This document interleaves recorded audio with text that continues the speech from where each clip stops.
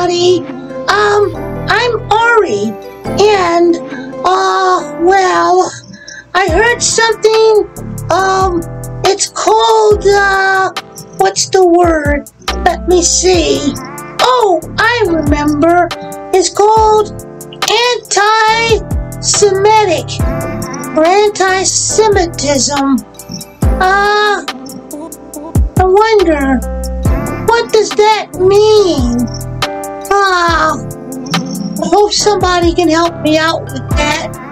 You think that you can?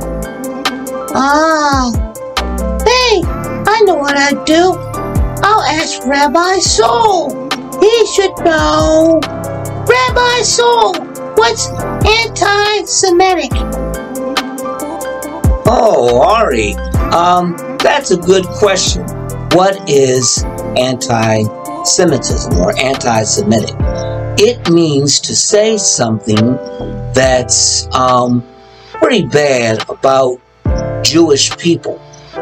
It's to show racism, bigotry, or just a dislike towards people that are Jewish. And that's what it means. Some people say that the Holocaust never occurred. And this is a racist statement. And we should not do those things. No one should.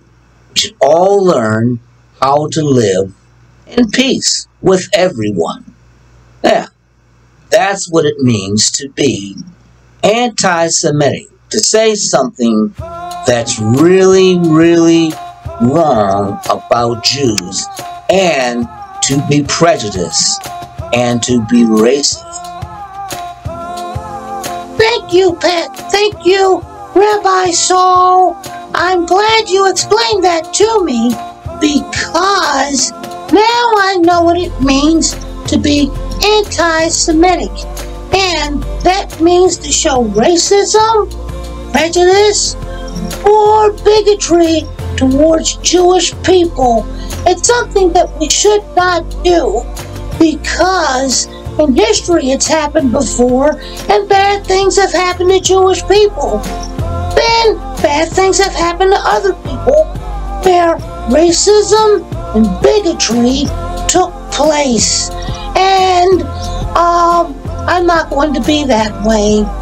Well, thank you, Rabbi Saul, and I'm going to enjoy my day now. And thank you for helping me. Have a good day, everybody.